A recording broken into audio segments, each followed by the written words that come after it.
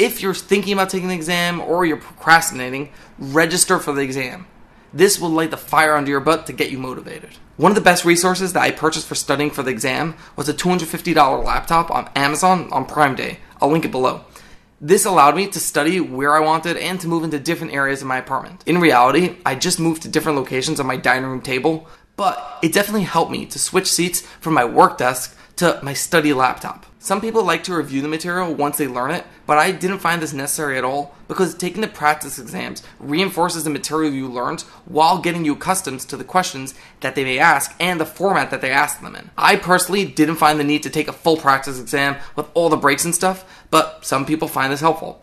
I personally think that taking a full practice exam would have burnt me out completely, and I found that building up to the 8-hour exam was a healthier approach for me. This may be pretty obvious, but put your phone away and try to put it on silent when studying. If possible, try to leave it in a completely different room so you don't get distracted. If you're thinking about purchasing a study program, I would definitely ask your work or your boss if they're willing to subsidize that expense. If I had to do it all over again and my work wasn't paying for it, I would purchase a study program on my own because this gave me accountability and structure to my studying. These programs also teach you the material that you didn't learn in school or that you don't really do in your job. Studying with friends may also work for this if you don't want to shell out the money, but I can't vouch for that because I don't have friends. That's sad.